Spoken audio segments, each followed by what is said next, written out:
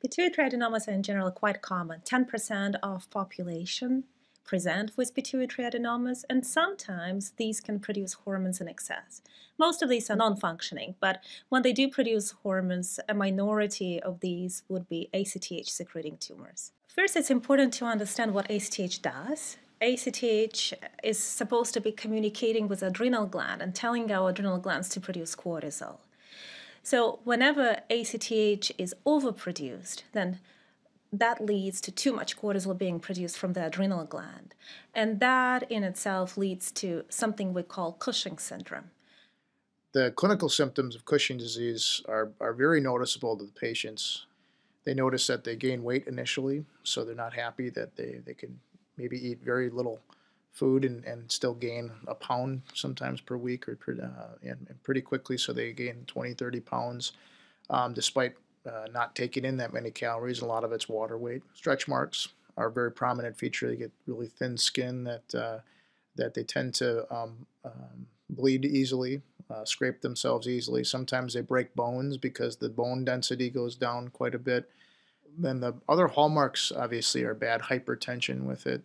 And honestly, long term, people just don't feel very well at all. They feel very tired. They feel sick. If your tumor is causing symptoms, in Cushing's, it's very critical you get treated before symptoms get worse. Sometimes it overlaps with some other endocrine problems, but I think seeing a skilled endocrinologist in your community or at Mayo Clinic is a very important part of it. And once you receive the diagnosis of Cushing's disease, you should seek some form of treatment at that point in time, because the long-term effects can honestly shorten your life, and it's important that it gets taken care of. If we could provide a permanent cure by removing, in this situation, an ACTH-secreting tumor, that is what we prefer. There are some additional treatments which could be considered, such as medical therapy, which we usually do not consider long-term just because of associated cost, side effects, as well as poor efficacy of most medications for Cushing's syndrome. Some patients would require radiation therapy, such as gamma knife therapy, and some patients rarely would require adrenal surgery. But again, the treatment of choice is to find and remove the pituitary tumor.